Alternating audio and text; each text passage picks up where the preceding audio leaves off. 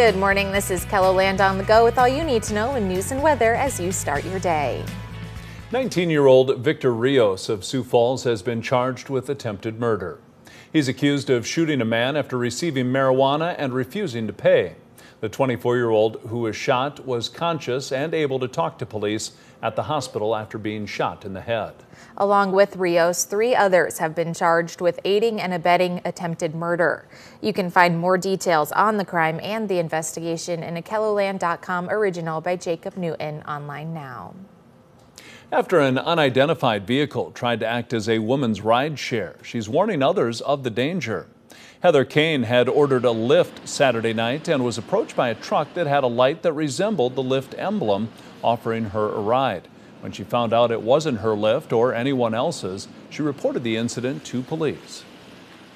And so those are the types of things that we're going to follow up on, try to figure out what was going on, why that person was trying to get a stranger into their car. You know, maybe it's nothing, maybe it's something, but we'd certainly investigate that.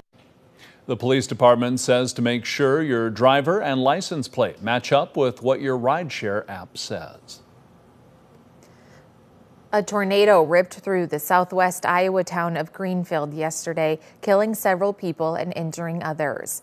It destroyed homes, businesses, trees, and smashed everything in its path. As you can see, much of the town was leveled by the storm. The town's hospital was also damaged. The same storm system also toppled several 250-foot wind turbines.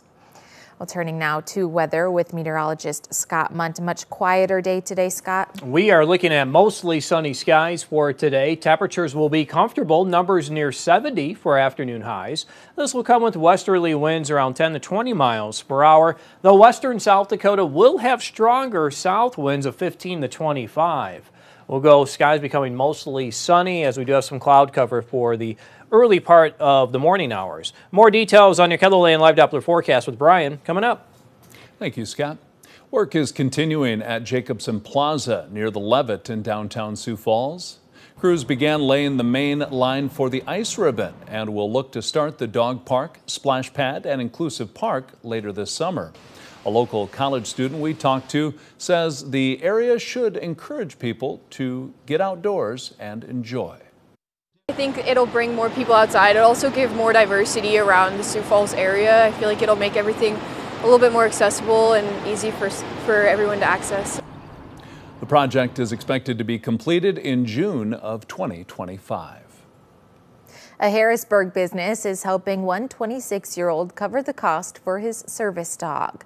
Brandon Calderin was diagnosed in 2021 with a rare form of epilepsy. Recently, he was put on an expedited list for a service dog, which he'll get to meet next month. However, buying and training the dog costs almost $30,000. It's changed our whole lives. It's changed my whole life. And I mean, every day I'm scared. I don't want to start crying. I'm scared going upstairs. He's going to not be alive. Smokin' Dakota Kennels is helping the Calderins. On June 1st, they're hosting a dock diving event. All benefits will go to Brandon's Service Dog Fund. A link to a GoFundMe for Brandon is also available under this story right here on KELOLAND.com. Thousands of viewers tuned in to watch Mallory the Mallard welcome her brood of ducklings this last Sunday. KELOLAND Living host Mitchell Olson documented the trip Mallory and her ducklings took to get to the pond behind his home. Olson missed the hatchings last year, so he made sure to be there and welcome the brood this year. I was happy to be there for that, but I also was just so happy to be able to capture it, to be able to see it with my own eyes, to see the chicks jumping over the deck to their mom. I mean, it's so sweet, but that's how she intended it to go. So it was fun to be able to see it all. I'm so glad that I was here for it this year. Olson says he hopes Mallory returns next year to lay her eggs. And that's a look at some of our top stories. Now let's get one last look at your weather with meteorologist Brian Karstens. Brian?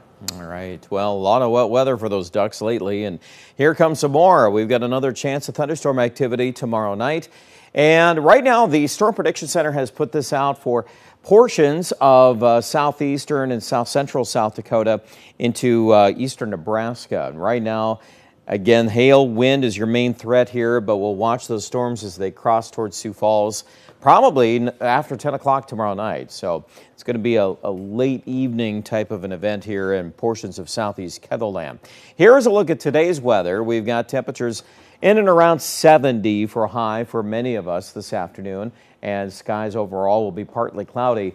Here's a look at tonight, and we're going to be expecting partly cloudy conditions, not bad. Numbers in the 50s for many of us tomorrow morning, and then a southerly wind will pick up during the day, so we'll warm up probably at least middle to upper 70s in the afternoon. Showers and storms. Now, a couple things to note here. We're looking at the main line firing up on this trough, which is probably going to be on the western flank of that slight risk zone. So you can see that right up and down the James Valley tends to light up tomorrow evening. And of course, the storms on the southern end of this will probably be strongest into Nebraska. And we want to make sure we acknowledge that because the early evening temps will be in the 70s. And then the front will move toward Interstate 29 probably late in the evening. Now, one thing about this map that's interesting is you'll notice the intensity of the red around Sioux Falls. So we could be looking at, some decent thunderstorm activity. But do you see the snow up near Buffalo and into western North Dakota? Wow. It's getting kind of late on the calendar for that, but it is something that the Weather Service offices up in North Dakota have acknowledged. At any rate, it looks like there will be some frosty weather at the end of this system up in that direction. We'll see if that affects northwest South Dakota. I think there is something there to watch, so just a little heads up for viewers in that direction. Today, we're quiet. We're near 70. Tomorrow, 78 Sioux Falls. Good chance of rain Thursday night, early Friday. The weekend probably starts dry, but we'll have to watch even as early as Sunday morning. There's a pretty decent chance of rain across much of Iowa and Missouri, a system that might bypass us to the south, but I want to keep some rain chances in there. Monday, there's an upper level low that swings out into the plains, and that alone could just produce some overcast skies and maybe some showers. So I'd like to keep those temperatures kind of held down, and especially when you look at Aberdeen, your Saturday morning forecast, I have no problem with going upper 30s there. So chilly, stay tuned. We'll keep you posted north central South Dakota. Pierre, 59 on Friday. Again, it's going to be kind of windy, cool with those shower chances. And even Rapid City, not a warm start here on Friday, but maybe Saturday we try to recover to 73. But we're going to keep some rain chances off and on all the way through Monday. More details at KETHLELAND.com.